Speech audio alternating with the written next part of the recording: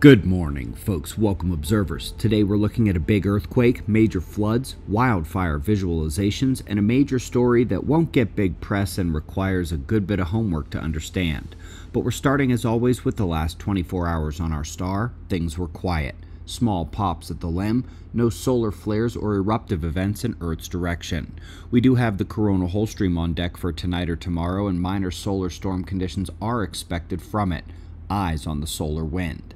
And in terms of eruptive potential, one sunspot departs to the right on the south and another comes in from the left. It's compact with a multi-umbral core but is fairly stable thus far, not much morphing or magnetic complexity. Hopefully it stays that way for about 4 more days. Huge aftershock at Kamchatka. Remember that for magnitude 8 events like the one from the end of July, big aftershocks can hit the location for up to a year. This was dead on the long fault rip and luckily was offshore enough in a relatively remote region that damage from this will be minimal. Folks, the photos and videos coming out of Bali look brutal. I've linked this story below if you want to check them out for yourself, but over a dozen are dead. Many buildings have collapsed as the torrents carried away cars and people and debris. Huge flood event. Up next, we're looking at the wildfire visualization data from the first week of the month. They are now not only getting wildly detailed observations at high cadence, but they're turning it around into visualizations in 1/10 of the time it used to take. It's pretty impressive, and it's pretty wild to see how these fires subtly impact air quality over vast range. Lastly, folks, this is a big story going way under the radar. Interstellar pickup ions are messing with the solar wind here near Earth.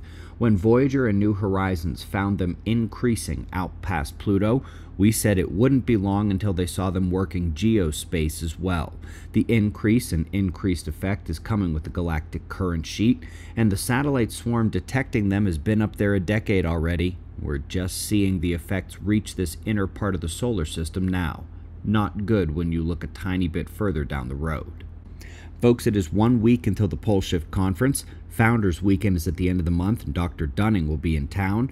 2 prepping events to kick off October are world-class. Definitely try to come out for one of those. In November, we have weapons training and self-defense, observer speed dating November 7th and 8th. Find that prepper princess or post-apocalyptic warlord. There's the film premiere event middle of the month and Pole Shift Conference Day.